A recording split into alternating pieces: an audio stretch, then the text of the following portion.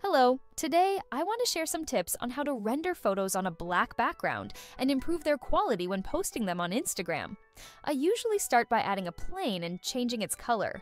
After rendering, the results look pretty good, but I noticed something when I uploaded these photos to Instagram.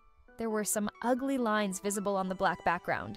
I don't use any shadows in the background while taking these types of photos, so I thought maybe the photos would look better without a background altogether.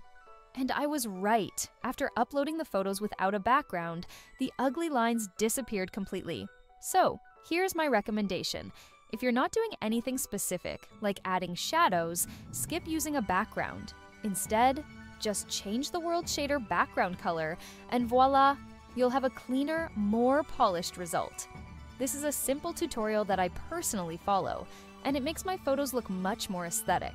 If you found this helpful, please give the video a like, subscribe to my channel, and I'll see you in the next one. Bye!